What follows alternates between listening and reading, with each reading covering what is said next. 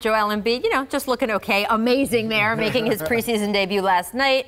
I mean, I think he could have carried that fire emoji just on the court with him wherever he went. 22 points, 7 boards, 3 assists, 1 block in less than 15 minutes. It's the first time we've seen him in an NBA game since January 27th. And, of course, the first time since agreeing to that 5-year, $146.5 million extension. So is he worth the risk, Paul? Listen, how many guys can play 31 games and get a $150 million contract? That's how good this guy is. Right. I mean, he only played 30 games, and they're like, okay, we don't care. Here you go. Here's $150 million. You're that good. I mean, he has the NBA world salivating because we want more of him. You bet. I mean, he has outer worldly talent. I mean, there's nothing he can't do on the court.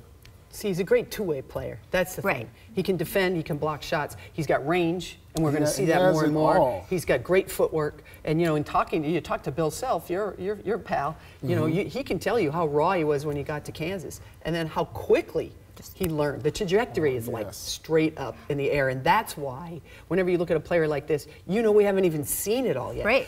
But, here's the but. Dun, dun, dun, dun. Consistency. You got to be able to do it night after night. And he hasn't proven he can do that yet. And never mind the injuries, but just let's say he's healthy. It's a grind. It's a grind to play a full NBA season. You got to show up every night if you're Joel Embiid and you're telling people you can't bleep and guard me. Right. So that's the next step. I'm not sure the Sixers even care if he shows up every night. If he showed up 60 to 70 games, I think that they would be fine. We've learned in the past couple of days there's some protections for them in the contract, but not crazy protections for them. No. If they waive him for a career-ending injury in particular ways with the injury he's already had, that's where the protections come in. Bone. That navicular bone, that's the injury that fells so many big men. That's the scary one, and they've got that covered. Of course, what he's coming off is a knee, not the foot. Here's a difference he makes. These numbers our researcher Michael Schwartz gave me are amazing.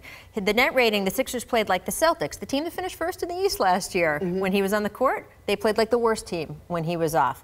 Their defense, two-way player, better than the Spurs' top-ranked defense last year when he was on the court. That's unbelievable. 23rd worst when he was off.